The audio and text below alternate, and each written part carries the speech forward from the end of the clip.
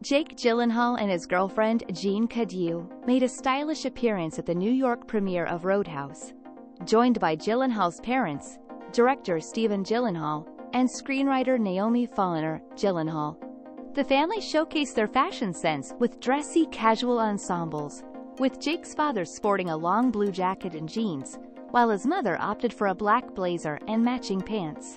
Jake himself kept it sleek in a black suit with a vibrant yellow tie, while Cadieu put her own twist on a head-to-toe black outfit, featuring a top with a plunging neckline. In Roadhouse, directed by Doug Liman, Jake stars as former UFC fighter Elwood Dalton, who becomes a bouncer at a roadhouse in the Florida Keys. The action unfolds as he confronts unruly customers and faces off against a group of men aiming to take over the property. At the premiere, Jake discussed the physical preparation for his role, emphasizing the support he received from his trainer, nutritionist, and chef.